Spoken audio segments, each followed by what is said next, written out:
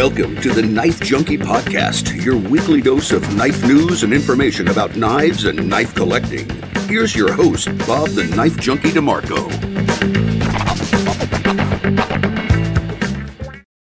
Welcome to the Knife Junkie Podcast. I'm your host, Bob DeMarco, and on this edition of the podcast, I'm speaking with Israel Bacchus of Arcane Design.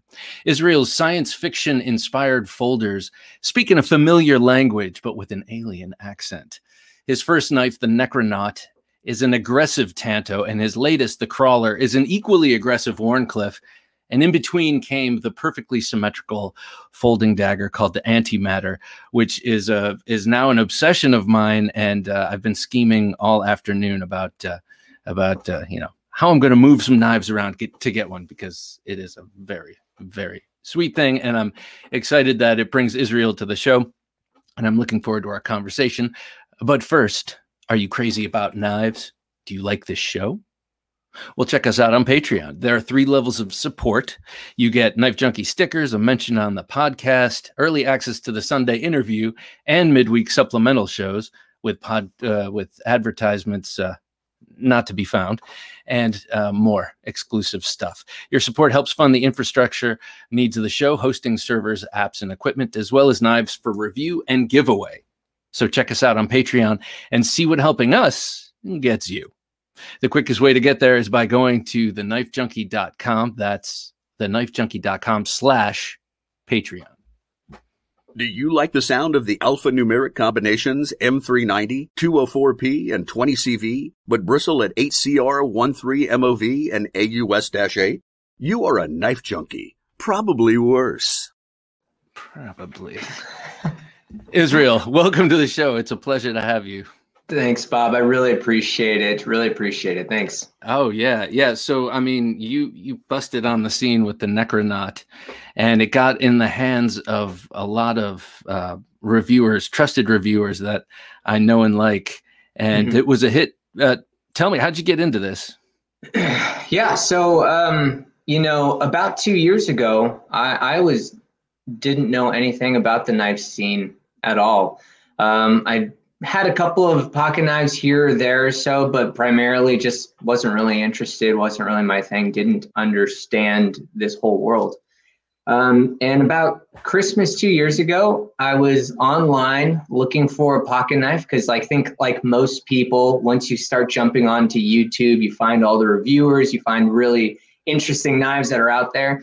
And I started looking around. I was like, I think I should get myself a pocket knife. And I was kind of scrolling around, couldn't really find anything that spoke to me. And because from seeing all these reviews and things like that, I knew that there were thousands of knives and thousands of designs out there, but nothing that really I gravitated towards. And so I decided to myself, it was kind of a cold winter up here in the Seattle area. There's a lot of snow. I couldn't really do anything. And so I decided, how hard would it be to learn to design a knife? And it turns out it's pretty difficult, but luckily I had the time and I had the resources. And so I downloaded Fusion 360, which for people who might not know, it's a 3D CAD software. And I watched a ton of YouTube videos on how to design and utilize Fusion 360 and trying to translate that into pocket knives. And so I kind of picked it up from there. And there's a lot of trial and error, a lot of learning, and a lot of watching videos to try to understand the components of what makes a knife, and trying to figure out that balance between perfect functionality but also the type of aesthetic that I think I was looking for that I felt was lacking in the market. So I started from there, and then about a year and a half ago in July, I told myself, I have I have a couple of designs in Fusion 360. What am I going to do with these? And so I decided, it's better to shoot for the stars and try to see if I can create this passion project and get a knife designed. And if people want to support that, then great. Like, people get to own my knives. And if anything, I have a couple, and it fails, then I have a couple of prototypes that, I get to say I designed myself. And so I established my own small business, and I've been trying to figure out this whole project with great support from people in social media and other aspects. It's been a really, really rewarding time for sure. Your designs are very aesthetically driven, very artistic, very influenced, as you've said, by science fiction and classic horror and that kind of thing. But you also said you haven't been a knife person for that long. It's shocking to me with these designs. What were you doing before you started making knives? Yeah, so I graduated. It's really funny. I graduated with a worthless degree in music, classic performance, and but and previously to that, and still to this day, I work as an HR professional up here in Seattle. Like I said, this is kind of a side passion project that I'm wanting to develop and turn it into a full-blown, full-time thing. So I didn't have a lot of engineering experience. I didn't have a lot of anything within that realm, but I did have like this idea of particular aesthetic that I wanted to go for and gravitate towards. Going through all the research of like looking into knives and seeing what kind of knife I wanted, I fell into that world of custom knife makers. Seeing these custom knife makers turn these beautiful pieces of art, this elegance, the type of metals that they were using, the type of design language and the lines that they were using, and then merging it into a functional tool. And I think those two worlds converting with one another was just something that I had never seen before. And I instantly had the same passion that I did when it came to writing music.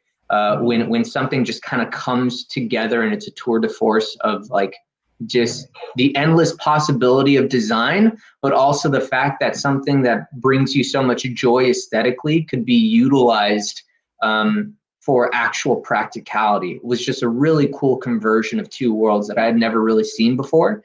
And luckily, I think there was something innate within me with the design language and the aesthetic that I like that automatically gravitated towards knife and knife design. And so I think I'm very fortunate in the aspect that my design language really caters towards that tool. So.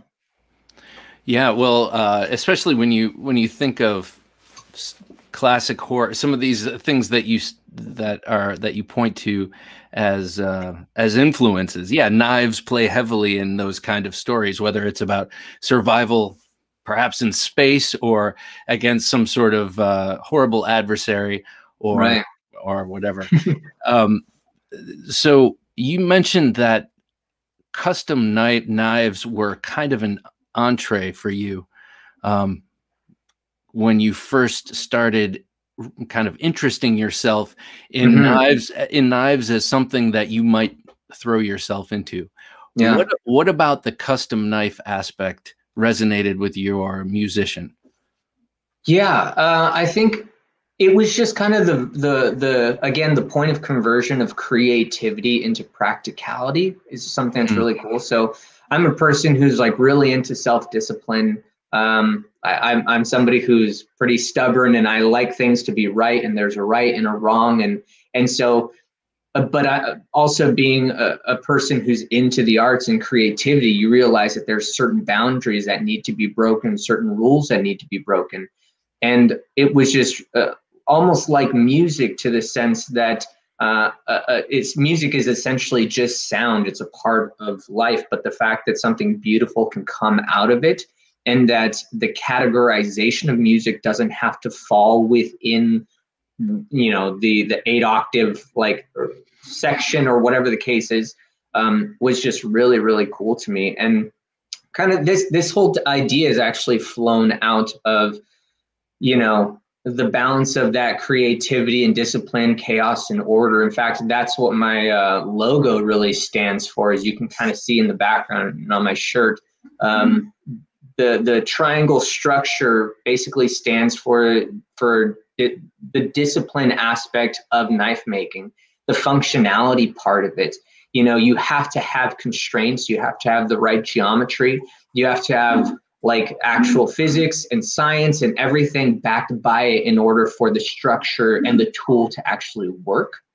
But if that was the case and that was all that was important, then nobody would own anything aside from a buck 110. You know, the fact that we crave a different look or we crave a different aesthetic or a different blade shape or whatever the case is, kind of lends to the fact that there's something more that needs to be birthed out of that discipline and structure. And that's kind of where the creativity comes from.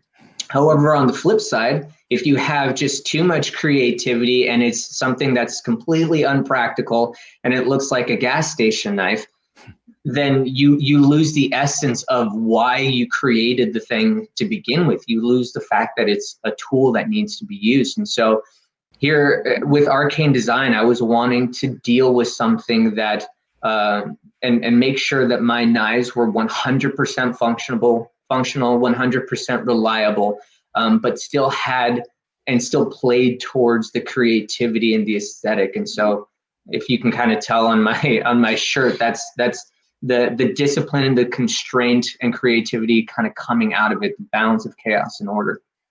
Oh, I love that kind of talk, chaos and order, and how order is birthed out of chaos, and right. That sort of you've got the stew, the primordial stew, out of which something more refined is born. But it takes that chaos.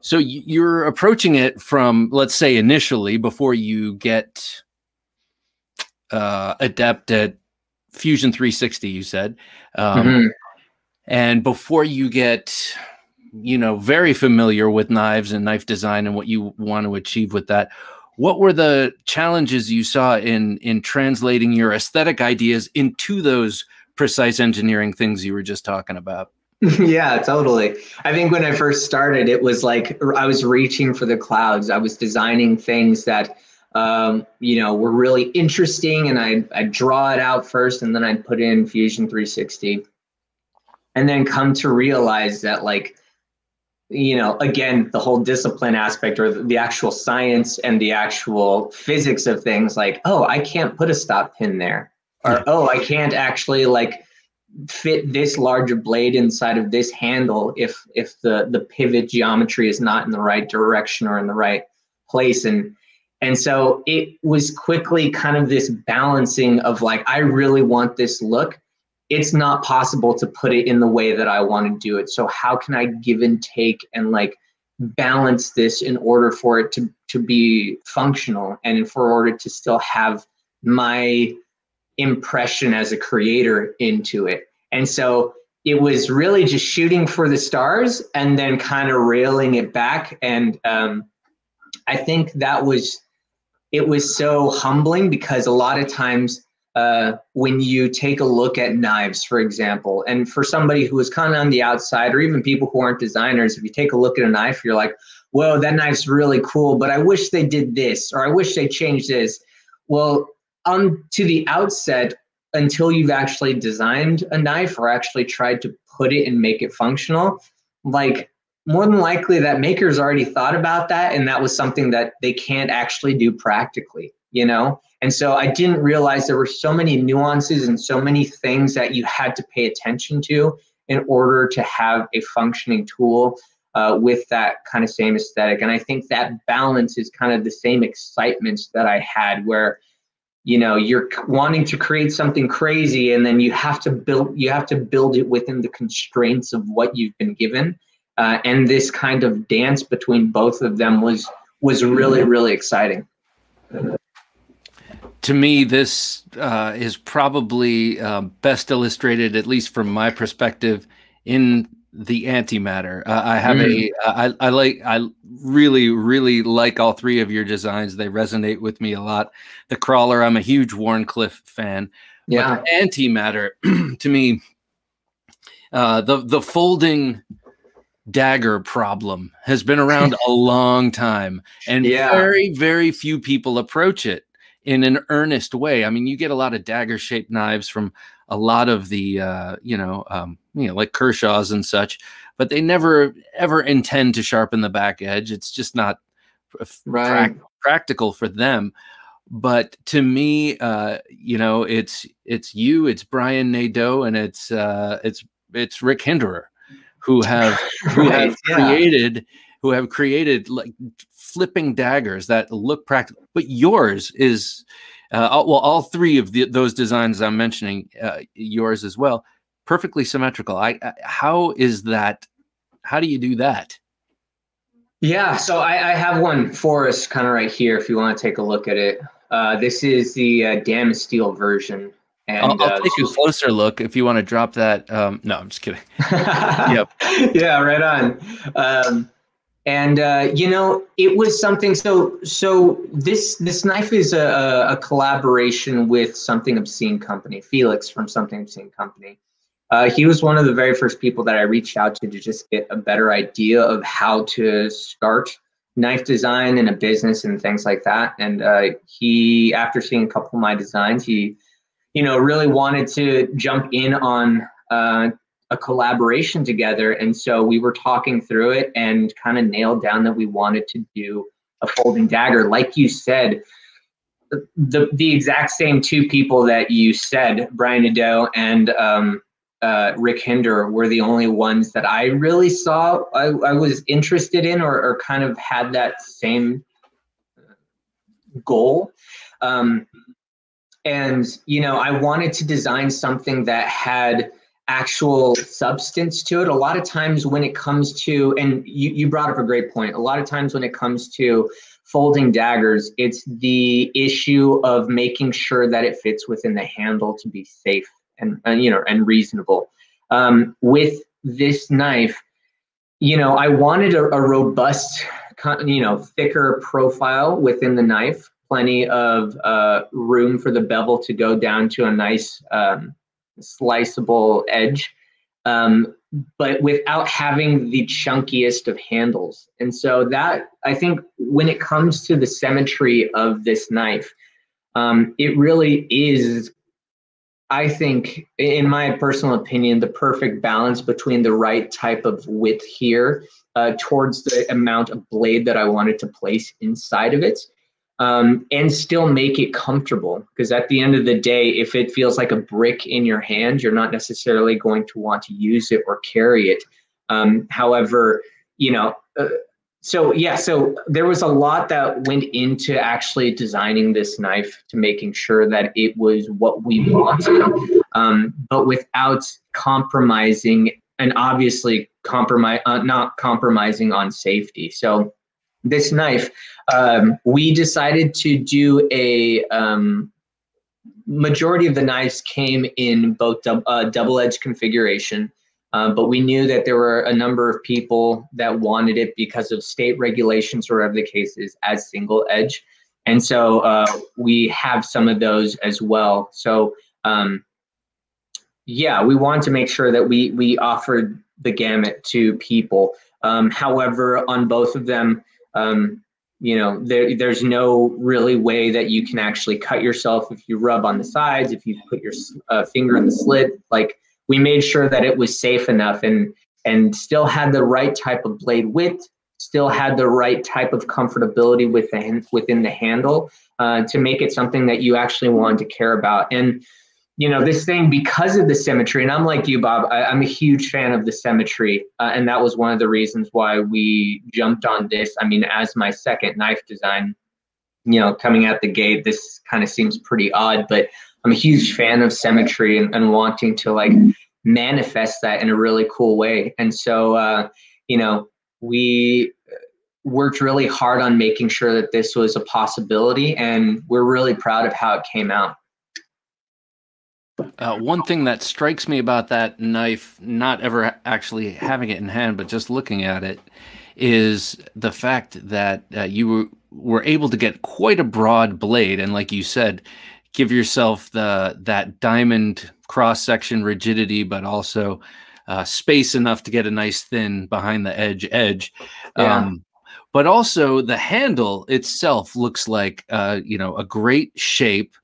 And also, you want it to be hand filling. For sure, it has to be hand filling to accommodate the double-edged blade. But that's the necessity part. But for the comfort part, you also want it to be kind of a chunker, or not a chunker, but wide enough, wide enough that hand. Yeah, exactly, to fill the hand and also to make use of those choils, and it's good for indexing and all of that. So, yeah, I'll have to send. I have a number of them here. I'll have to send it to you so you can put it in hand and let me know what you think.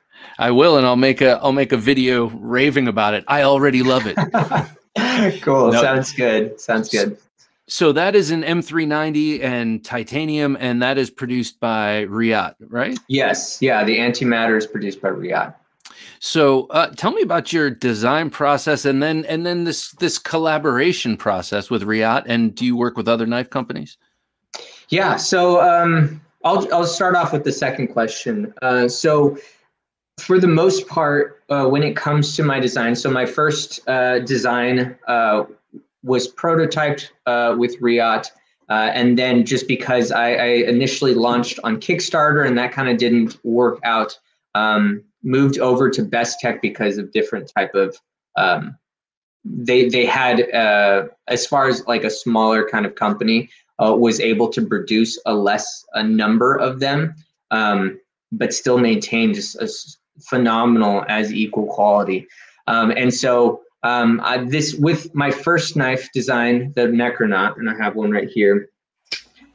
This knife was done by Best Tech. And then for the collaboration, because it was with something Obscene company, and we knew that there were going to be a lot more people interested in this knife because of the collaboration, we were able to utilize Reate. So both of them came out really, really solid. And then the crawler right now, which is for pre-order, this is a 3.5-inch Wharncliffe. This knife, well, let me put it in there, yeah. This knife is produced by Best Tech as well. I cannot be happier with the type of quality that all three of them have come out on. And again, I'm coming at it from a point that, you know, I'm just as much of a knife fanatic and fan as everybody else. And the fact that I get to place my designs in the type of quality that I would expect and want to buy is something that's completely built within Arcane Design, and it's unwavering. Quality is a huge, huge component of what I want to do because my name is attached to it. The brand identity that I have is attached to it. And because it's a passion project, it's not some sort of, I don't have any sort of ulterior motive. I want the best possible knife and best possible components, best possible materials, because these are the knives that I want to own. You know, and like I said, I kind of had it from the same start. If people want to join me and want to, you know, take advantage of my designs because they're interested in them, then come along. We're going to have a great knife together. So that's kind of been my mentality from day one with this, that I wasn't going to do it sloppy. I wasn't going to cut corners. I wanted to utilize the best that OEM manufacturing had to offer, because at the end of the day, this is a design that came from me and I want it to be represented in the best possible quality. So, and my apologies. What was the first question? I wanted to find out about, before you actually do a collaboration, tell me about your design process. I know that the antimatter was maybe a different process because it was a collaboration. But detail what you go through in designing a knife and then refining the design before you even send it off. Yeah, totally. So, you know, what I like to do, some people might know, a lot of my designs kind of have this otherworldly aspect where I kind of like to build worlds, in a sense of, like, if I think of a particular situation or a creature from another planet or whatever the case is. And I know this sounds crazy or weird, but kind of having that aspects in like a futuristic kind of idea. I kind of think of a design and a blade shape and something that reminds me of that different world. So I usually do pencil and paper first. make sure that all of the measurements and everything that I have is right. So for example, you know, when it comes to like a first finger choil, a knife, you know, like within this part, I usually primarily know that that's an inch, and I usually like to keep this portion right here, you know, 19 to 21 millimeters thick. So there's a lot of things that like once I have this cool grand scheme idea, once I put it pencil to paper, I know the type of measurements that are really good and comforting in the hand. And so that's kind of where the rubber meets the road, or where the big ideas or the big, you know, science fiction driven type of shapes and lines kind of have to come down and be compressed. So then after I draw it out, Fusion 360 has a really, really awesome tool that you can kind of take a picture, place it 2D, and then you extrude. So you're able to pull out all of the, so you're able to pull out and create it in a 3D format. And then from there, it's just the matter of utilizing the proper tools the proper tools inside of Fusion 360 to kind of create the lines and the shapes and create the bevels, create the sharpening edge, and all those kinds of things. Once I feel like I have a really good solid build, I have a 3D printer here that I like to print out. I like to print out knives, and because I know the type of like fitting that a pivot, for example, needs, or like a stop pin or things like that, I'm actually able to create plastic modules in order to put it into hand. So I'm able to actually realize like, oh, this finger choil actually does fit well, or like, ooh, I really overshot that, or, you know, it's actually really thin and uncomfortable in the hand. And so that's been a huge help for me, because that takes away the amount of like time and money and energy it goes into connecting with the OEM manufacturer to try to prototype something, when in reality, like, man, I wish I could have made so many more changes before I actually wasted their time and my time, before we have to go back to the drawing board and back to the drawing board. So I'm able to mitigate that by doing it myself here and working onto it until I have a really final form, perfect file that I can pass along to the manufacturer. It seems like a 3D printer would be an invaluable tool to a knife maker whose designer whose process is like yours, you know, and I've spoken to a lot of them here on the show, and many use them, and I think man, that makes so much sense for exactly that reason.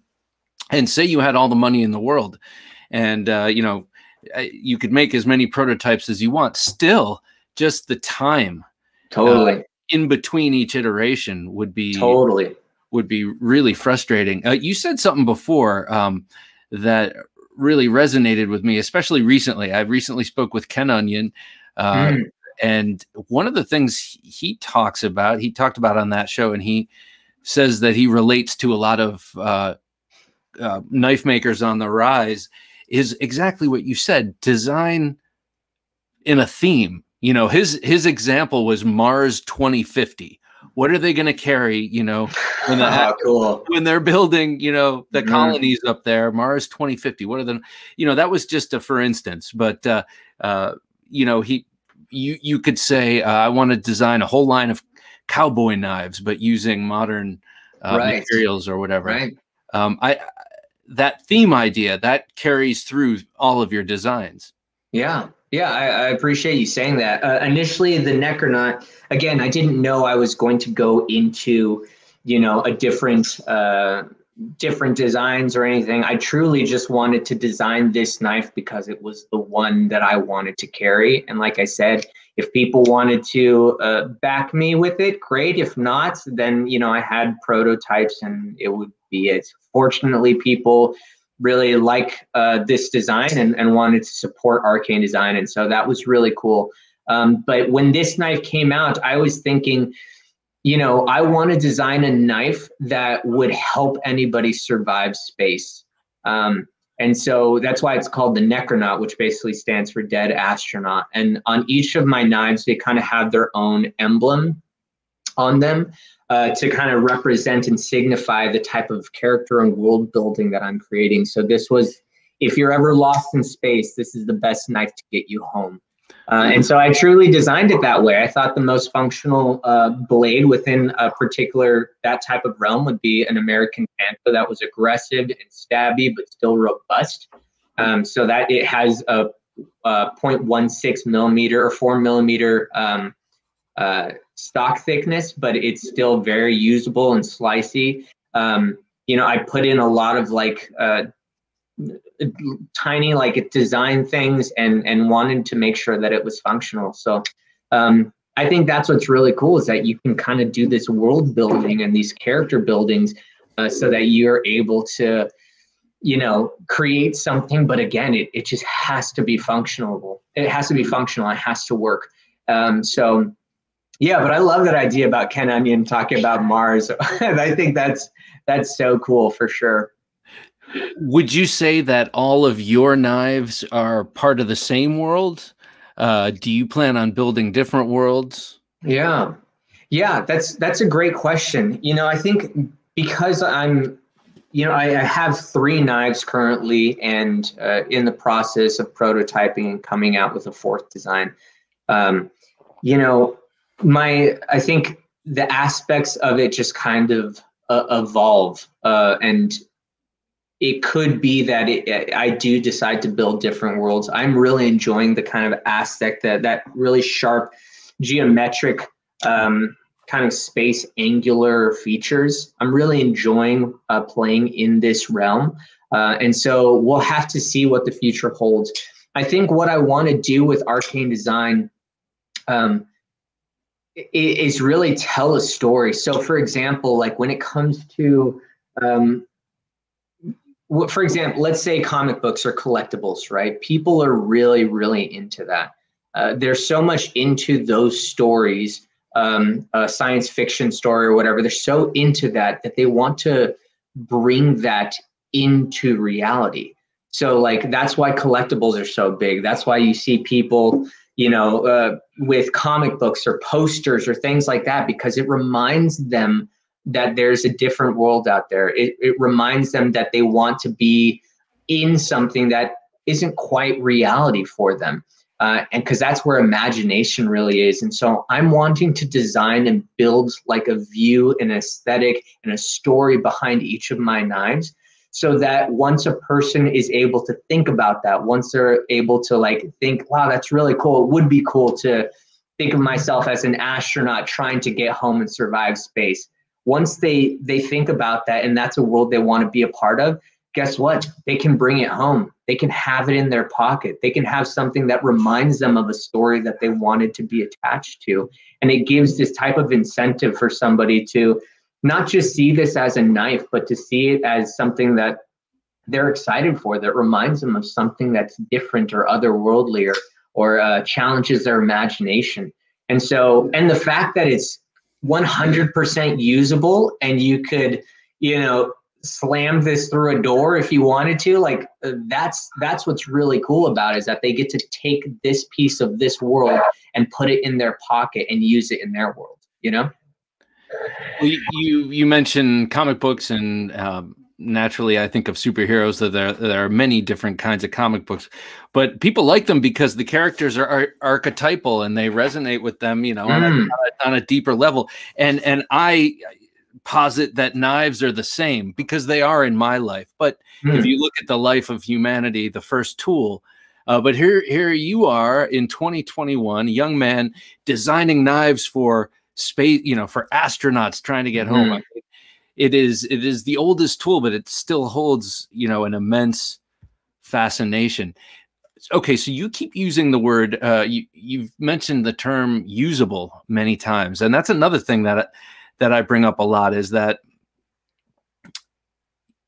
frequently I'll call someone an artist, like, your knives, man, this is art. And then I have to stop myself and say, no, art is something that you can only appreciate. That's right. Its sole purpose. Appreciate, ponder, and all that, but it's not for any other purpose. So that's why you are Arcane Design and not Arcane Art, because the design aspect is the usability. Right. Yeah, I think it's difficult to try to ponder that one thing can be have two different identities. Like you said, I'm a huge fan of actually utilizing your knives. It brings me so much joy when I see pictures online of people who have knives that are completely pristine and haven't been touched, and they love taking pictures of it. And then I absolutely love when I see so many like scratch marks on the handle. There's scratches in the satin of the blade and stuff. And I think it depends on what you want it to be.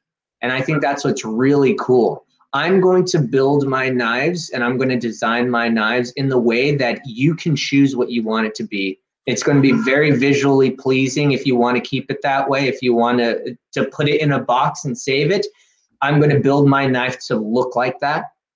And if you want to use the heck out of it and cut as many things and ropes and whatever you need to do with that knife in order to get home, whatever that is, I want you to do that. And so I'm designing my knives and making sure that they're manufactured with the exact same level of both of those identities. So you can pick your poison. You can choose what kind of knife, what you want this knife to be.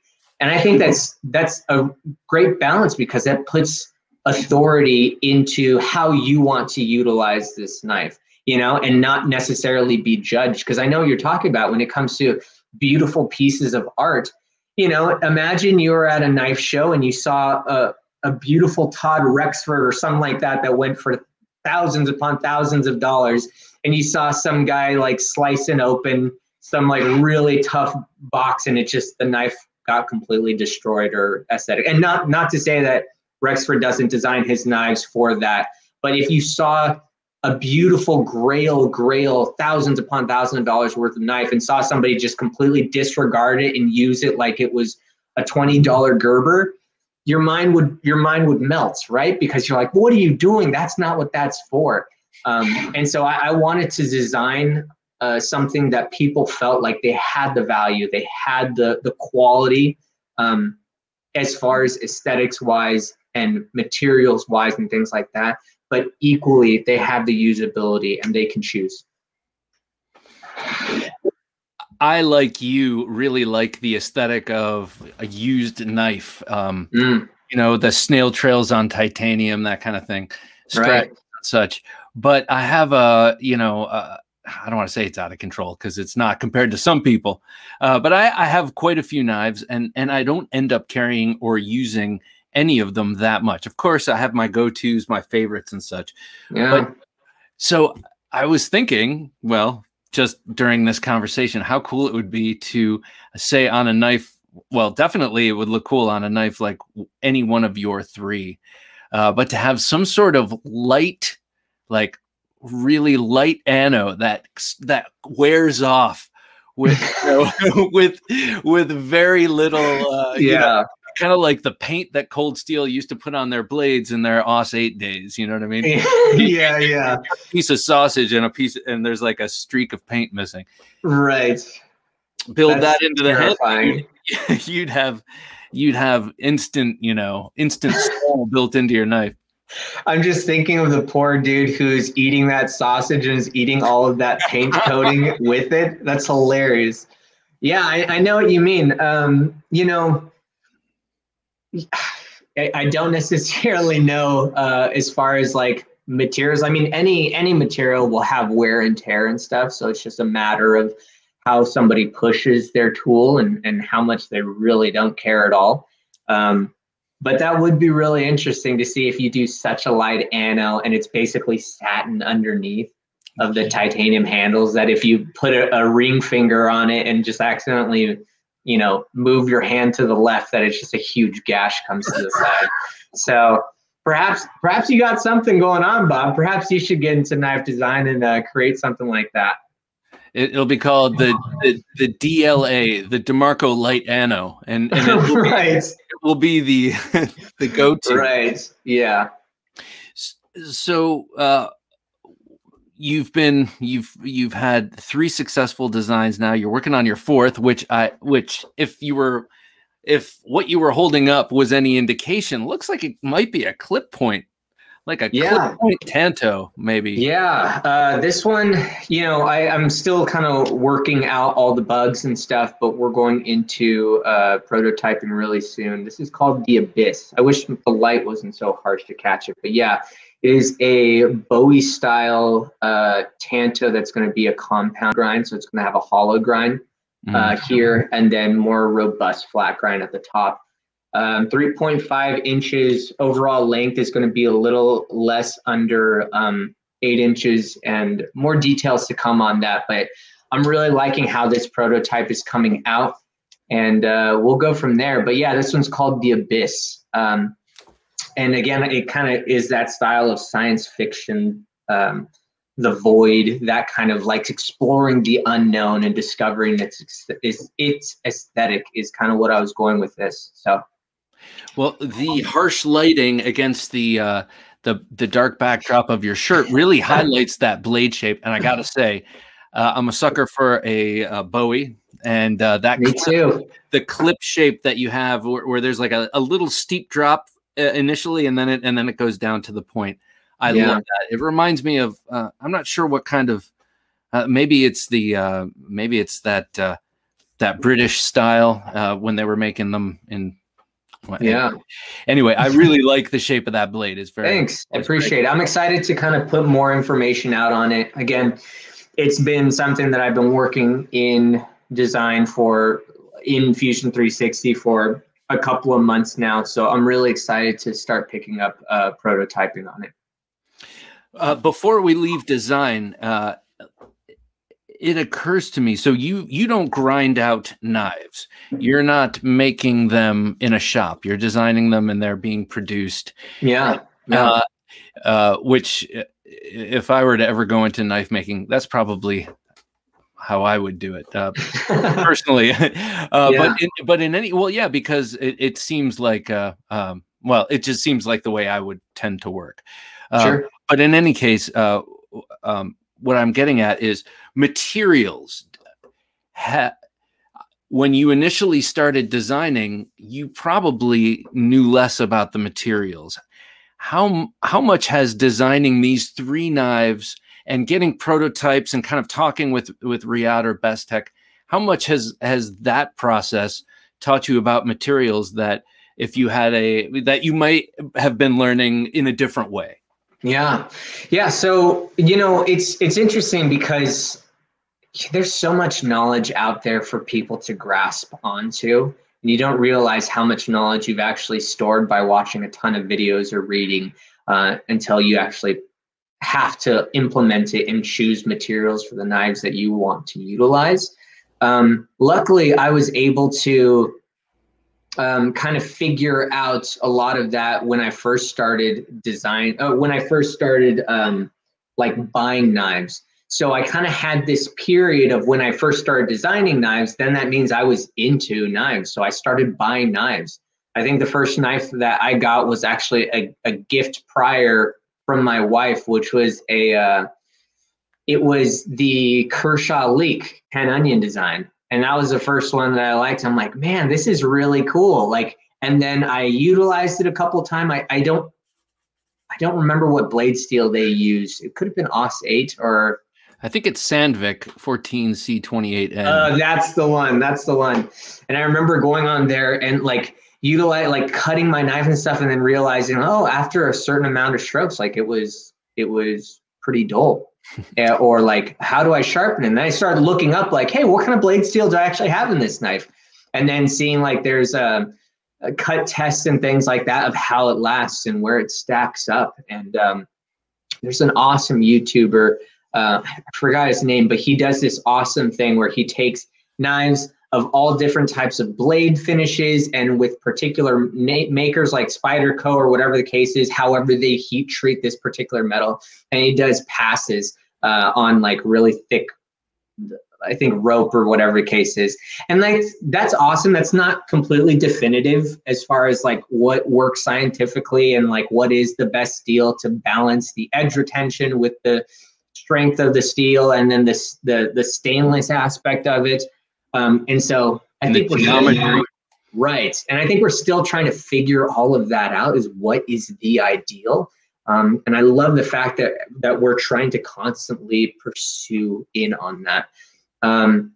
So yeah, that like I learned a lot about the types of steels that were out there. I really, really like S35VN. I'm really impressed with 20CV because my first big purchase knife was a Hinder Eclipse Tanto, and it was CPM 20CV, and like really loved that knife. Realized it's pretty difficult to sharpen. Like once you kind of have to figure it out and make sure that you know like what you're getting into. And then throughout that, realizing like I wanted really solid edge retention. I want something that was really strong and durable. And so majority of my knives have been M390, which is obviously the equivalent of 20 CV. It's kind of that higher price point bracket, but I think the people who are wanting to buy the knives, again, like to know that the steel that they're getting is kind of what is currently the top as far as like quality wise. And not to say that other, other knives, other blade steels have their purpose and their function 100%. It depends on what you're utilizing it for. But I think for me, I was wanting to do something that was more state of the art and what I felt had the best edge retention with the combination of being resistant to corrosion and just kind of that strength and durability. Yeah, you definitely want to get the most premium steel you can for, they're well-priced knives. What I mean by that is they're expensive. They're production knives, but they're small batch. They're what do you call it? Artisanal. That's not the right word, but they're small batch knives, and you have to charge a premium for them just due to that. But at the same time, people don't mind paying that premium if they love the design, they love the manufacturer, and they know that the materials are on point. And M390 is a winner every time, like 20 CV. And then someday those will go the way of 440A, And oh, like, no, yeah. 100%. 100%. I'm waiting for the day when I'm old and gray and people are just laughing at me that my first knives were an M390. Yeah. Hopefully we'll have something crazier than that for sure. Yeah, it'll be some sort of captured plasma, that you can just put through anything with.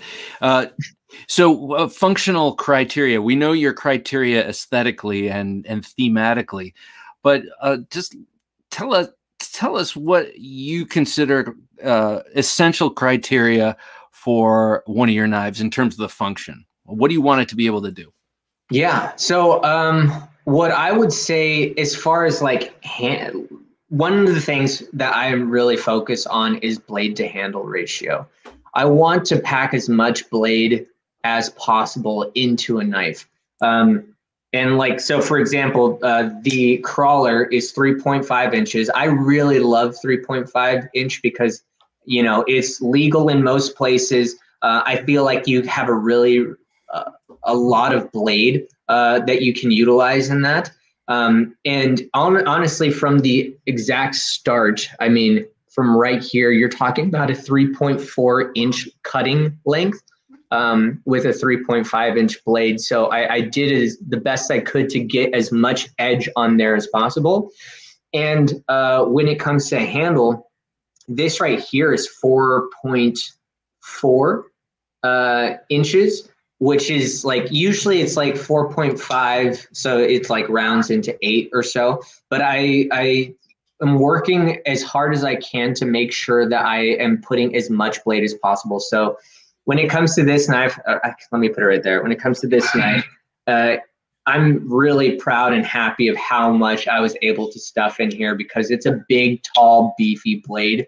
But it's not taking, it doesn't have the equal amount within the handle. And not that like the handle can't be larger and can't stick out or so, but I'm trying to make sure that it is as sleek of a profile as possible for what you're wanting to get. not that this knife is very sleek in the profile. I understand it's a large, tall Wharncliffe, but that's something that I really focus on. Another thing that I think I really focus on is primarily the backstop, the stop pin. Usually I am using 4mm stop pins, which a lot of people would think is completely ridiculous. You don't need that thick of stop pin on the back. But I really, really like knives that have a stop pin that's robust, because I feel like it gives off the feeling, and you know that this knife is going to really be secure with a lock bar, with a lockup. Additionally, I have a steel lock bar insert inside the knives that I think is a must now in the modern knife world. And that's due to the fact that I want to make sure that lockup is as solid as possible. Another key feature of something that I really have in mind is the thickness of the blade. Now, obviously, that will change depending on the design, because, you know, you can't have, like, if you're like going to have a really low primary bevel on a design, and you have a 4mm thick blade, like, it's going to be a chunk. You're not going to be able to do a lot with that and stuff. So, like, obviously trying to make sure that there's a good amount of space for the bevel to actually come down to a sharp, fine edge is really important. But I really like to have a robust blade. And then I think the other main component when it comes to functionality or so, and this is something that I know a lot of people will disagree with, is the actual where the clip is. And so let me kind of, gosh, I wish I had something to show, because it's, oh, here we go. This is perfect. So when it comes to the knife, like, I understand people like really deep carry, and, you know, there's obviously reasons to have deep carry. But in any aspect that I've needed to pull out my knife to use to cut something, or to whatever the case might be, I've always wanted to have something that I could pull. And it's like, you know, just the first top of the finger. It's not huge at all. And so the knife actually sits about like this in the pocket. I've had really low, you know, basically really deep carry pocket knives, and for some reason it was not like in the right place, where it was almost more of a pain to pull out. And again, that could have been the clip, that could have been the particular knife, and I'm not here to necessarily argue one against the other, but at least for me, that was something that I specifically designed with the function of like actually getting a great grip on your knife, especially because it's a more expensive knife. It's something that you should you know, you don't want it to fling out, or you want to make sure that you have a really solid purchase on it while you're going for it. And so I think that would be a couple of things that I would say when it comes to the functionality of the knife. Things that I've really kind of paid attention to make sure that it was a knife that I wanted, that still had the ethos of being a robust user, but still mixing within the functionality of it. Two things about the clip. You might want to show it off. It's a luxury item. You know, that's what Sure. we collect, you know, unless we're collecting Buck 110s. And even those today are luxury items. So Right. You might want to show it off, A, and B, oftentimes I find deep carry clips, though I might want to be discreet, deep carry clips often are uncomfortable. You know, they end up biting you in the wrong spot or whatever. And right. on the tail end of the that was the Necronaut you were holding, I believe. Yeah, this is the Necronaut. On the tail end of it, it kind of tapers there. It's got that facet that the clip is attached to. So, you know, it seems like it adds a little bit of girth there, and it looks like it's you know, perfect placement. Is that a criticism you've received on? Yeah, I think initially with this knife, and I think people were just trying to figure out what my company really like wanted to do as far as design. After this knife, you know, and I kind of just talked about like, no, I want to place it here specifically. you know, and I want to make sure that there's at least some sort of form of purchase to kind of pull it out and feel like you have it.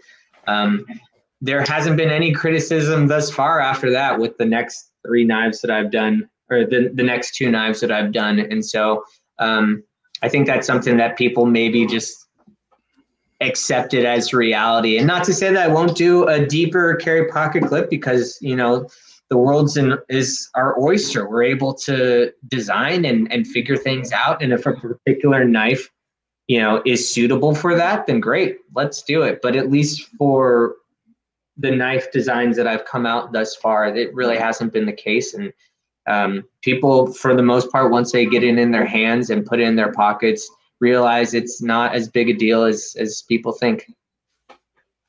Well, I have to say, one of the elements of your designs that I like especially is that they all have a bit of menace to them, and to me, you know, I like that kind of, I like that aspect in a knife. I like a tactical knife. I like weapon-y things, even though I'm not, you know, I'm a nice and peaceful guy. Right.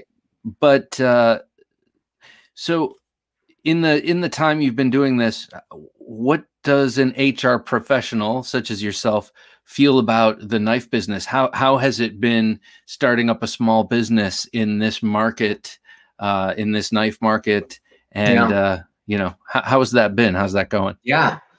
You know, I got to say, the knife community is just, it's overwhelming how supportive people are and how people are cheering you on.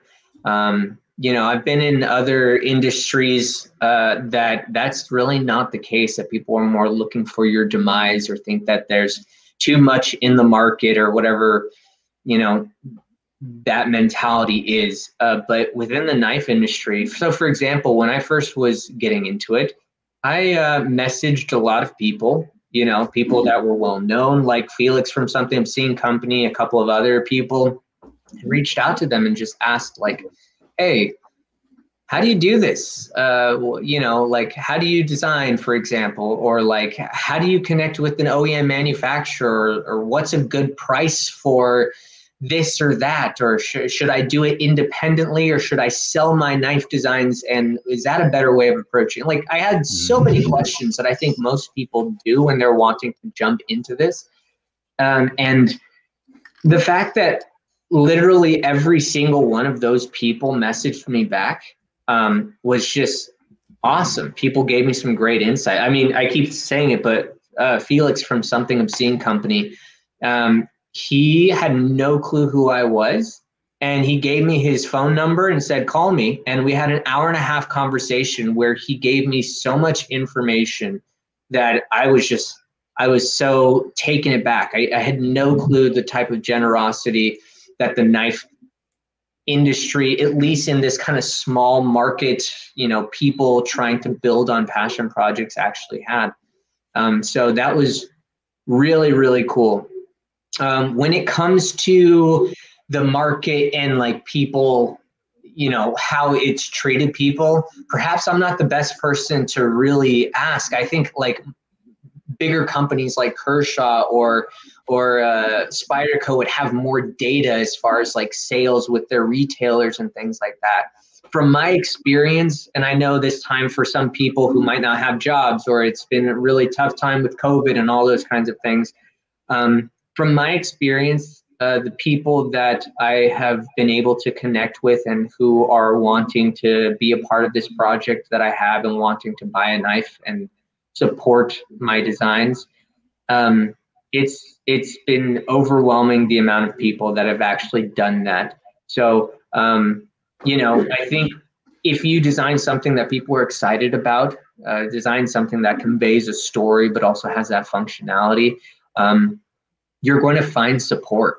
And that has been my case from this last 1.5 years or so that I've actually been doing this. And I can imagine that that's going to be the case from here on out, as long as, you know, I'm designing things that people are interested in, that I make sure that I give the exact same amount of type of gratitude and openness that people showed me, then I think the future of the knife industry is going to be really, really interesting and comprised of a lot of different facets. It's not going to be a one-track kind of thing. So yeah, that's what I would say. Is that what you would say to someone in your position 3 years ago? Yeah, I really would. Again, I was really blown away by how relatable, by how open people were to actually giving you good information. Whether it be you are a person who wants to just design and reaching out and finding people that do that. If you're a person who wants to learn how to start making customs or fixed blades or things like that, reaching out to people. You know, I think our community is small but mighty. And not necessarily small in the sense, but like, you know, it's not very common that you walk out in the park or something and are able to like find a knife nut. You know, somebody who's willing to throw $300 or $1,000 on a knife or whatever the case is. Like, you know, so it's kind of small in that sense, but it's a really, really awesome community that wants to raise people up. But it's one of those things that you have to build trust within the community, because as fast as people are willing and ready to help and to cheer you on, you know, if you do something to misplace that trust, or you have bad business practices, or you don't put, you know, the quality or whatever the case is in there, it's an unforgiving place for sure. And so realizing that I have the responsibility and the opportunity to serve this kind of really awesome community with designs and hopefully get my name out there is one that I don't take lightly, because it is a responsibility. If I'm putting myself out there within this really generous community and am saying that I have a particular product that has a particular quality, I better back that up. And I'm really excited that people have given me the opportunity. Again, like when it came to my first design, I was literally so unknown. It was insane. Like, I didn't have a lot of Instagram followers. Some people found me from my Kickstarter. I was like, all right, let's just try to see and wing and hope in a prayer that people will be interested in enough. And I had no clue that people would trust me. So for example, like I did pre-orders. I do pre-orders. If you were to ask anybody, hey, or if you were to tell anybody, hey, I have a product, it's not in existence yet, it's going to be $300 to $400, and in 4 months, you're going to receive it in the mail. You don't know who I am, but you think that what I make is pretty cool. Like, there's not a lot of people that would actually jump on that in any other realm. And the fact that so many people trusted me with my first knife design and I was able to deliver on that is just like, it's so, so cool. And so to realize that people have as much respect and a desire for me to succeed within the knife community, like you cannot take that for granted. You really can't. I think it was a smart move for you to get the Necronaut in the hands of the likes of Eugene Kwan. I remember he's the first one I saw. But a number of other YouTubers.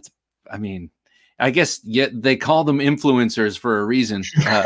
Right. And you know, and like you said, the knife world is a small and dedicated and self-policing environment. And and you know, if one of these trusted YouTubers gets on there and is just like talking up a knife and it doesn't pan out, well, his reputation is gone, your reputation is gone, right? And trust is gone. And trust is the key ingredient in any economy.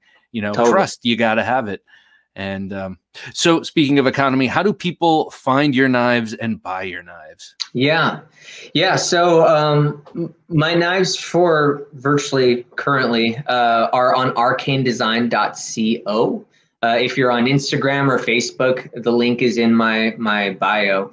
But you can go on there. It is usually a pre-order option, but when it comes to my knives, if they haven't already sold out within the pre-order. I usually have some on the site for immediate purchase. Currently right now, the crawler, this one right here, is on for pre-order. What's been really cool is that about 2 weeks ago or so, we secured funding for this one to happen and to completely go into production. So we've already started on production. This is a guaranteed project, but we're leaving the pre-order open in case people want to jump in with the special price. And that's going to be open for a couple more weeks. And then as far as the antimatters, we have these up on site for immediate purchase. And we have a lot of configurations and stuff. So, but yeah, that's the best way to kind of take a look and get more information on all the knives and the upcoming projects that we're going to be doing. Great. I mean, before you held up the Damascus antimatter, I was set on the bronze and black, which is probably what I'll end up going with. But man, because I'll use it, you know, right. Take it out on all my ops and missions, right. My suburban dad ops. Yeah. Israel, thanks so much for coming on the Knife Junkie podcast. It's a pleasure meeting you and talking about your designs. I think they're awesome. You know, I have to say, before this podcast began, the Necronaut was my number 3. Now it's competing for my number 2 design. I think they're all really, really compelling and, to me, beautiful and menacing, and they all speak a similar language. And I think you have a style now. I think 2 is happenstance, 3 is a pattern. Now you're working on a 4th, and right. it looks like an Arcane Design knife. Thanks again for coming on the podcast, sir. Thank you, Bob. I really appreciate it. My pleasure. Visit The Knife Junkie at TheKnifeJunkie.com to catch all of our podcast episodes, videos, photos, and more. I love that kind of story. Someone who approaches the knife world from somewhere else. You know, for Israel, it's music. It's his HR career also. But just taking those things learned in other creative outlets and synthesizing them in knives, you know, that's what I love. And you know, if it weren't, as Israel said, if it weren't for a very open community and community that's willing to share, but doesn't tolerate much nonsense at all, you know, he might be still just hacking around at his notebook with no knives in production. Again, you can go to his website and you can get the antimatter, or also you know, immediately, or get on the crawler pre-order. Thanks again for joining us at the Knife Junkie podcast. Please tune in next Sunday for another great interview. It's been my pleasure, as always. Have a great week. Thanks for listening to the Knife Junkie Podcast. If you enjoyed the show, please rate and review at reviewthepodcast.com. For show notes for today's episode, additional resources, and to listen to past episodes, visit our website, TheKnifeJunkie.com. You can also watch our latest videos on YouTube at TheKnifeJunkie.com/YouTube. Check out some great knife photos on TheKnifeJunkie.com/Instagram, and join our Facebook group at TheKnifeJunkie.com/Facebook. And if you have a question or comment, email them to bob@TheKnifeJunkie.com or call our 24/7 listener line at 724-466-4487, and you may hear your comment or question answered on an upcoming episode of the Knife Junkie Podcast.